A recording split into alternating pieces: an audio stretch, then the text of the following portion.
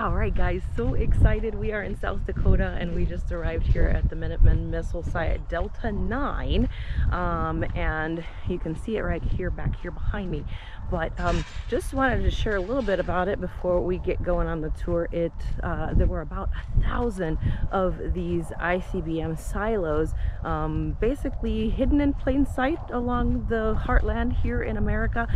Just kind of keep them as deterrents to the Soviet Union during the Cold War. So really interesting stuff. Very cool to come here.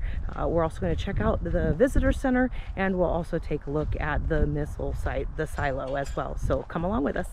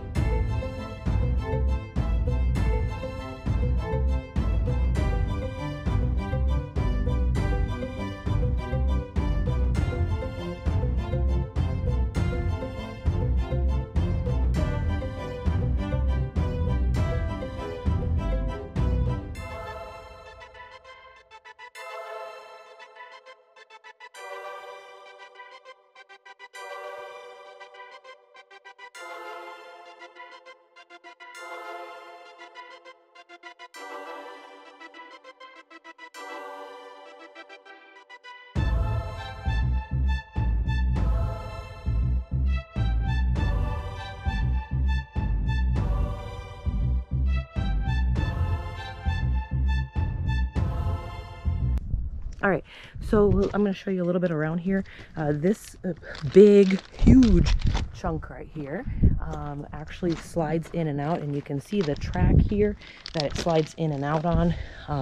And the missile is actually underneath, which I don't think you can see when I show you the video on the other side, but this is really super interesting. I'm going to walk over to the soft support building here in just a second and show you there, but also over my shoulder you can see the antenna, and I'll show you where you would go in to go underneath to access the antenna from there. So let's take a quick walk here across, and we're going to look at the soft support building. So this is it here. Show you.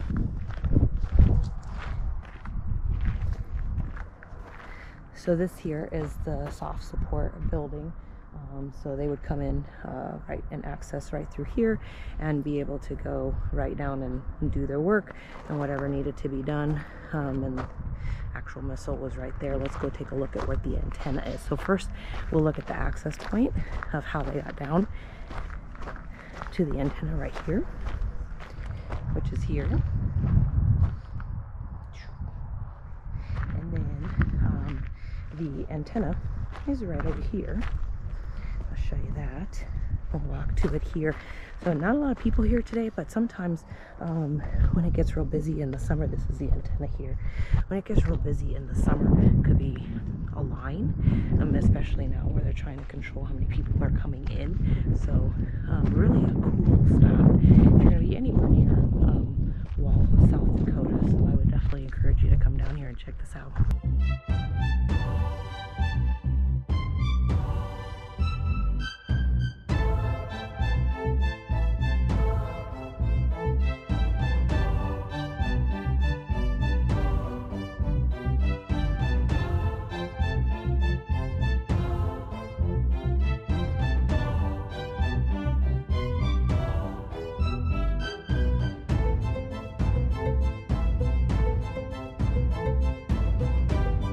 right, so for some directions here, you want to go to exit 116 off of I-90, and then you're going to follow the sign, go down the dirt path. You'll see the parking lot a little bit in the distance.